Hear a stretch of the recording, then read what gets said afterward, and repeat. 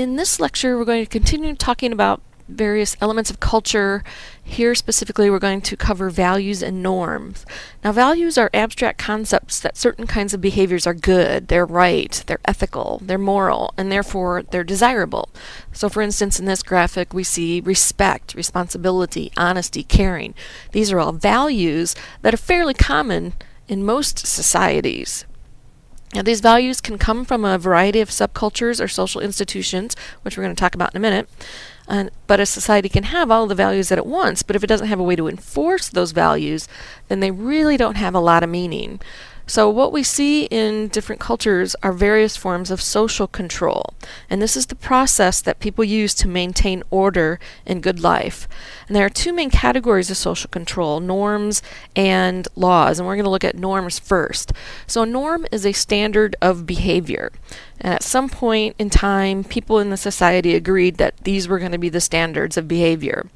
Now, some we learn by being taught, but mostly we pick up just by being exposed to them. So we have that explicit and implicit thing going on here.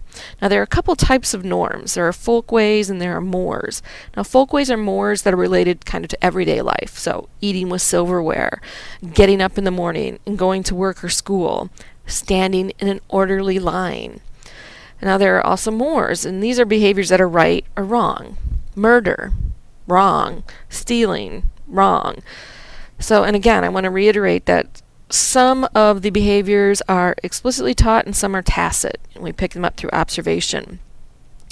So sometimes the mores get codified and they become law or they become binding rules. So stealing as a bad behavior becomes a crime, and murder becomes a crime. So how do societies encourage compliance with these norms and laws? Well, there are various systems of rewards and punishments. So for instance, if you kill someone in our society, if you're caught, you can go to trial. If you're found guilty, you can go to prison. You can even be put to death. We've also, as societies, developed specific jobs and organizations that carry out enforcement of laws. So police, court systems, the prison, military. These are official forms of social control enforcement.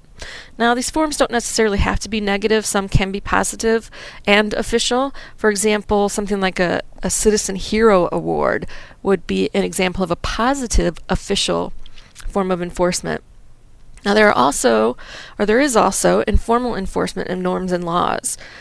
And as with the official ones, there can be both positive and negative. So for instance, giving your child an allowance when completing their chores is an example of positive enforcement. Spanking or time outs are examples of negative enforcement. Some other examples include peer pressure, which can go both ways, negative and positive. Religious doctrine. Ostracism, which is also another word for shunning, are forms of social enforcement. Compliance enforcement. Now, there are times when norms and laws are violated and do not result in punishment. Generally speaking, these are very specific set of circumstances have to apply. So for instance, in U.S. society, there are times when you can kill another human being and it won't result in you going to jail if you're caught.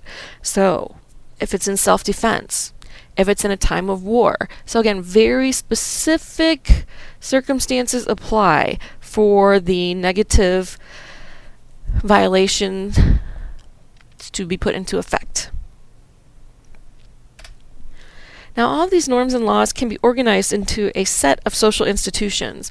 And a social institution is a pattern set of behaviors developed to meet perceived needs. Now, this way people aren't doing whatever they want whenever they want to meet their needs. So for instance, in U.S. culture, we treasure independence, but that independence has to be exercised within the constraints of the social institutions. Now, that's not to say that there aren't people who go outside of these social constraints. They do, and this is actually important behavior in an evolutionary sense because it provides variation of behavior. So if something new comes along, we have this big pool of behavior that we can pull from to respond. And it's often those behaviors that are kind of outside of the social constraints. Those are normally where social change can be instigated. Now, anthropologists have put these patterns of behavior into some general categories or social institutions. For instance, economic systems religious expression, expressive culture like arts, and social organization, education, are just a few of the different social institutions that human beings have invented. Now, the exact pattern or manifestation of the social institution varies from culture to culture, and we're going to be looking at several of these social institutions in more detail later on in the quarter. Unfortunately, we don't have time in 11 weeks to cover them all, but we'll highlight a few of them. As we move through the quarter and read about other cultures, I'd like you to think about the values and norms of your culture. So when you have a reaction, particularly a strong reaction, stop for a minute and think about what are the values and norms and laws in your own culture that are being violated and that are causing this really strong reaction in you. What this does, number one, it helps you understand your own culture a little bit better, but it also helps you learn some skills in understanding other cultures.